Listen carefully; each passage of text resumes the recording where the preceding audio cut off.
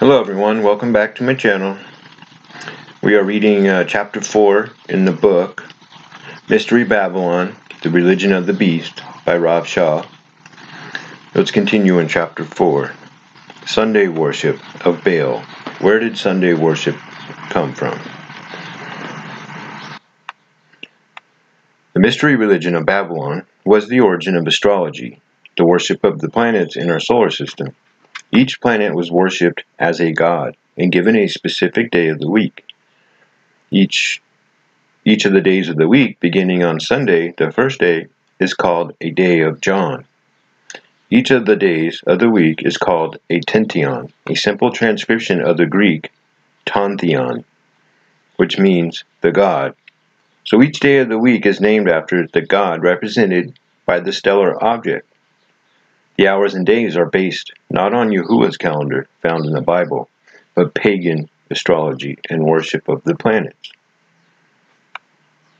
Stellar object day, sun, Sunday, moon, Monday, Mars, Tuesday, Mercury, Wednesday, Jupiter, Thursday, Venus, Friday, and Saturday, Saturn, Saturday. Wikipedia, names of the days of the week. The pagan religions, that's the source. It's pretty crazy, isn't it? The pagan religions' most holy worship day is the worship of the sun on Sunday. This is where we get church on Sunday. The reason why the Vatican has gone to a lot of trouble to convince everyone that our Messiah resurrected on Sunday morning is because they want to assimilate him to the pagan god of the sun. Satan needed to find a way to convince the true followers of the Messiah to worship him, Satan, unaware, and so he wanted us to worship him unaware of what we were worshiping. That is key. And so he has set aside a special day that represents Nimrod, the god of the sun, from the Tower of Babel. Nimrod was the first historical false Messiah who ruled his false one-world government. One world government. Does that sound familiar? Nimrod was the first historical false Messiah who ruled his false one world government and religion about 2275 years before the birth of the true Messiah, Yahusha. He was the first historical anti-Messiah whose name in Chaldean adds up to 666. In order to justify the worship of Baal, the sun god, on Sunday, the biblical reckoning of time, where days started and ended at sunset, was changed to midnight. The Bible declares that the early church met early on the first day of the week.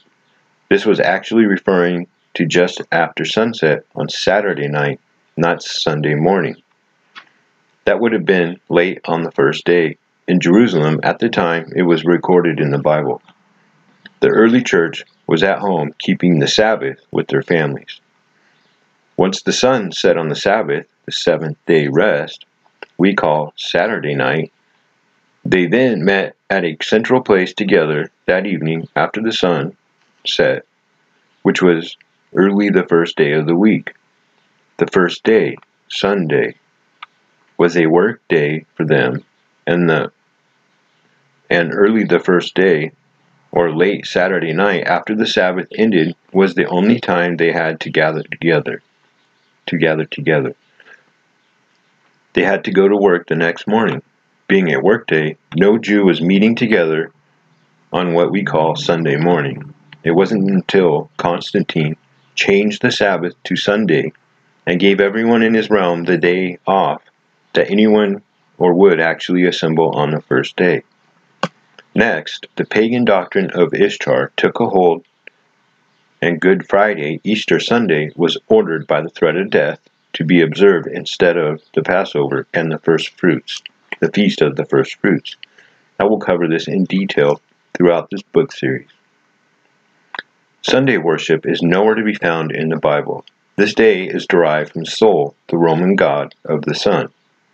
Their phrase for Sunday, Del Solis, means day of the sun.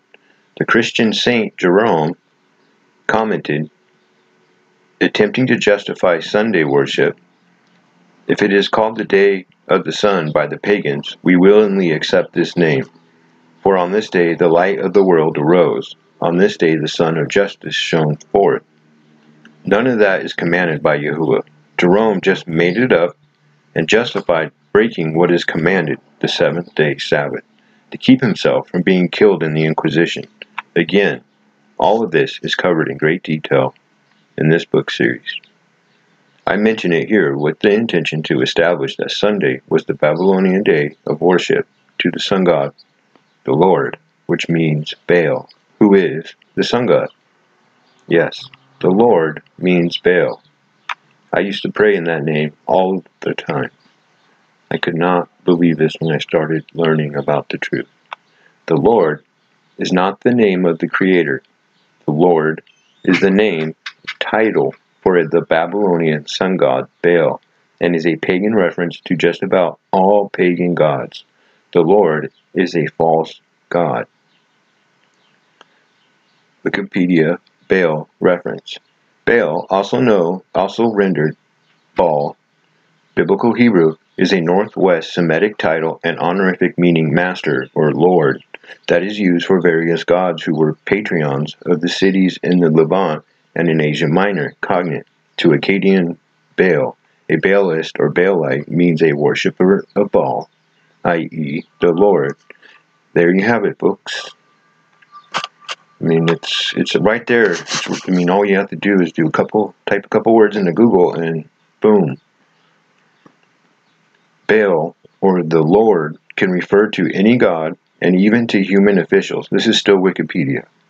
In some texts, it is used for Hadad, a god of the rain, thunder, fertility, and agriculture, and the Lord of heaven. Since only priests were allowed to utter the Creator's divine name, Hadad, Baal, was commonly used. So, instead of them saying Yahuwah, they used a false god's name instead. This is what the Bible did. They replaced the title, the name of the Creator, and the name of the Messiah with pagan names and titles. This is called replacement theology, and it also is called synchronicity, or synchronizing, multiple religions into one. This is what happened at the Council of Nicaea, and we will cover this in great detail in the next two books.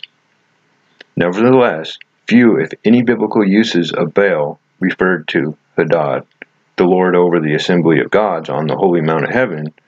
Most refer to a variety of local spirit deities worshipped as cult images, each called Baal and regarded in the Hebrew Bible in that context as a false god. Etymology. Semitic word signifying the Lord, master, owner, male, keeper, or husband. Yeah, it's pretty crazy. Hadad. Hadad, this is Bible study tools, the name of a Syrian god.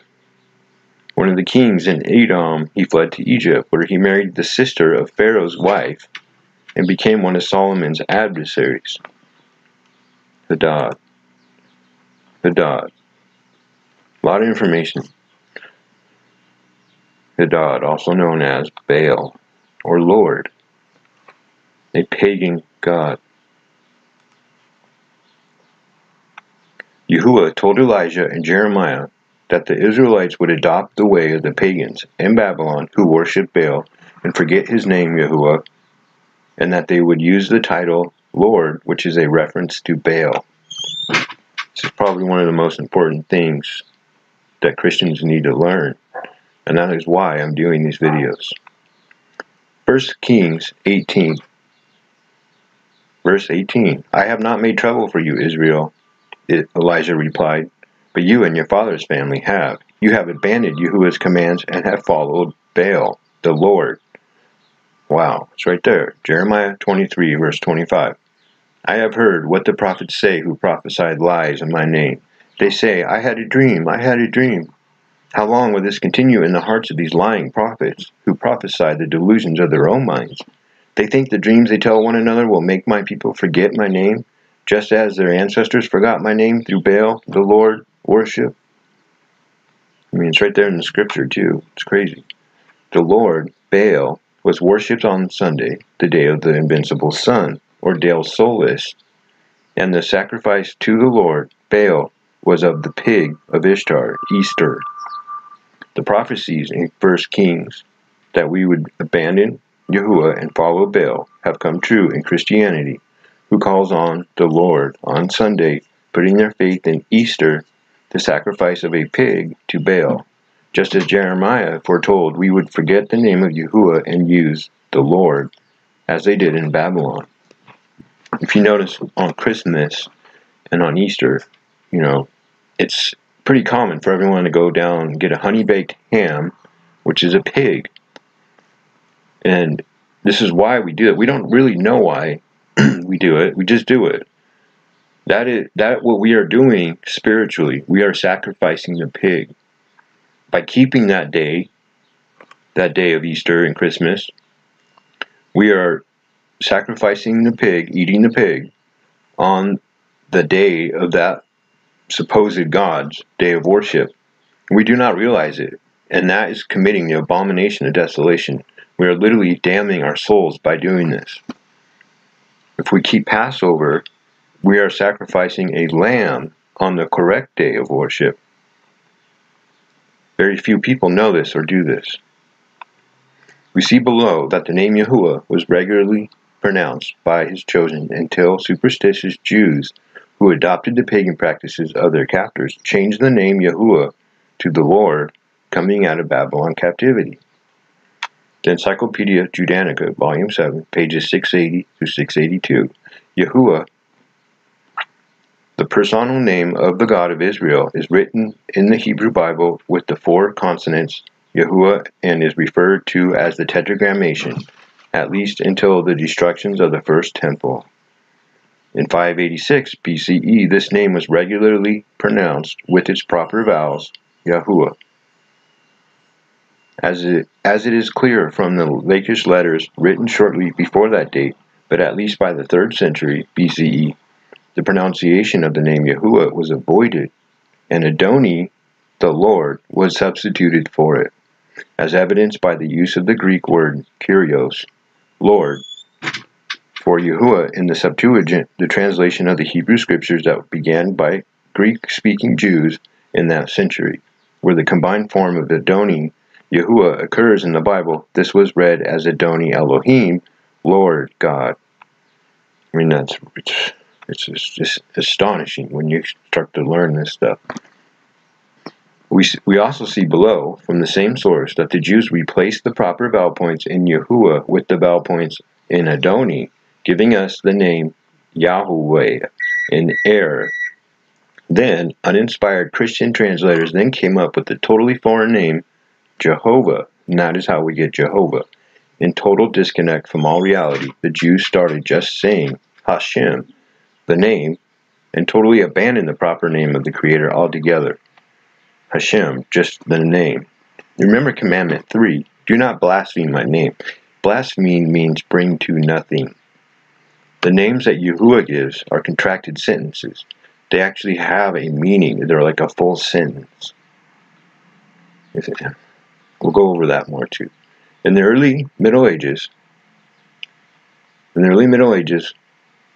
when the consonantal text of the Bible was supplied with vowel points to facilitate its correct traditional reading, the vowel points for Adoni, with one variation, a Sheva or Shiva, with the first Yod of Yahuwah, instead of the Patath under the Alph of Adoni, were used for Yahuwah, thus producing the form Yahweh.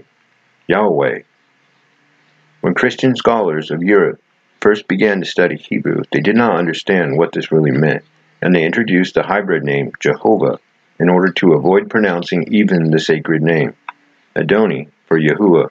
The custom was later introduced of saying simply in Hebrew Hashem or Aramaic Shem, the name, even in such an expression as blessed be he that cometh in the name of Yahuwah. This is still the Encyclopedia Judaica here. Continuing on. This is an abomination. It is literally taking his name in vain. Vain means to bring to nothing by using titles. Yahuwah gave us his name, and he declares that It is his memorial for all generations. Exodus 3:15 reads, And Yahuwah said moreover unto Moses, Thus shalt thou say unto the children of Israel, Yahuwah, the God of your fathers, the God of Abraham, the God of Isaac, the God of Jacob, hath sent me unto you. This is my name forever, and this is my memorial unto all generations. His name is not the Lord, or Adonai, or Jehovah, or Jesus, or Jesus, or anything else. His name is Yahuwah. Yahweh, or Yahuwah in English, Yahweh in Hebrew, or Yah. And that is his everlasting memorial by which he is to be called upon. Our English Bibles use this title, the Lord, for Yahuwah, which is a violation of the command not to add or to subtract from his word. Not to mention, it is idolatry, calling upon Babylonian god Baal. We, humanity, have totally forgotten the name of our Creator, which was originally written in his word over 8,000 times. We replaced every reference to it with the title, the Lord, Baal. Below, we see the Jews committed this abomination out of what I call reverent stupidity, as they followed the way of the pagans in Babylon. 8,000 times they removed that name when they translated the manuscripts. 8,000 times, and it says not to subtract or add to the scriptures. Unger's Bible Dictionary on page 665 reads, Lord, Hebrew, Adon, an early word denoting ownership, hence absolute control. It is not properly a divine title. The Jews, out of superstitious reverence for the name Yahuwah, always in reading pronounce Adonai, Lord, where Yahuwah is written. It's amazing. This is crazy. Smith Bible Dictionary, 1872 edition, states the following. The substitution of the word Lord is most sad, for while it is in no way represents the meaning of the sacred name, Yahuwah, the mind has constantly to guard against a confusion with its lower uses, and, above all, the direct personal hearing of the name on the revelation of Yahuwah is injuriously out of sight. Wow. This is extremely important, as the name of the Messiah contains the tetragrammation to fulfill the prophetic requirements of the one name under heaven whereby we must obtain salvation, where we may. Acts 4:12 reads, Salvation is found in no one else, for there is no other name under heaven given to mankind by which we must be saved. Yahuwah. When I quote scripture in this book, no matter what translation I use, I will always replace the pagan reference and title of the Lord with Yahuwah, and Lord, lowercase, with the King, Messiah, as it applies to Yahusha. I will always clarify in context the use of impersonal pronouns such as he and him by identifying the subject by name. I will turn the text from passive voice to active voice. I will demonstrate when the uninspired translators are corrected in this way, the truth comes shining through as to the real meaning of the text. In doing so, many of the scriptures used to justify the false doctrines of the Incarnation and Trinity completely fall apart in light of the truth. And that is true. They also removed Messiah's name and replaced it with another one 7,000 times. And also combining the two, they call the Messiah Lord, which is not what the scripture said. Alright, you guys, come back for chapter 5. This is just amazing stuff here.